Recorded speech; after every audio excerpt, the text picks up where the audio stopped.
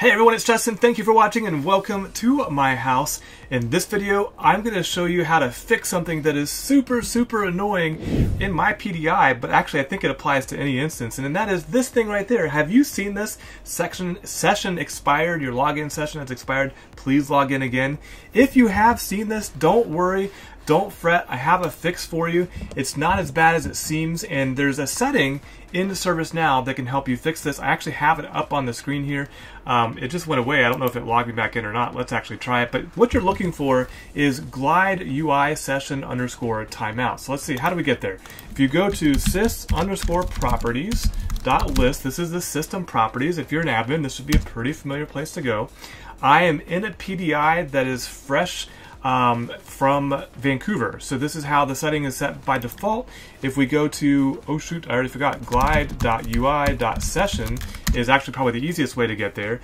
And you'll see there's two properties you can configure. The glide session underscore time left and glide UI session underscore timeout. There they are right there. I was looking for my highlighter so I could show them to you. And by default, it's set to timeout after 90 minutes. So I had to actually look here, 90 minutes.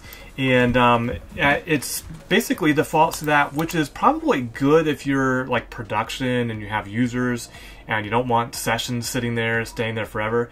But for your PDI, that's a little bit fast, right? You're moving between documentation and answering a phone call or a Teams call from somebody. And so what you can do is you can bump this up to 1,440, and that will, save any hair that you have left on your head so you're not pulling it out. Again, I'm in non-production in my PDI.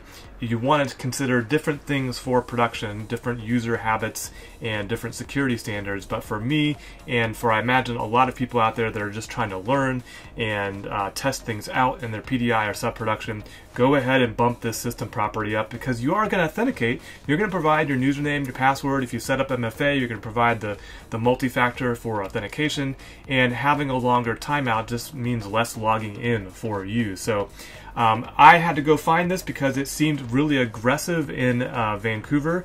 I don't know if that's true or not, but once I bumped it to 1440, I was happy again, and I wasn't logging in all the time into my PDI. So keeping it short for you this time. I hope you found this video helpful. If you did, please like, please subscribe, or share it with somebody who you think might be interested or who is sick of logging in over and over and over again in their PDI or sub-production. And until next time, don't forget to always be learning.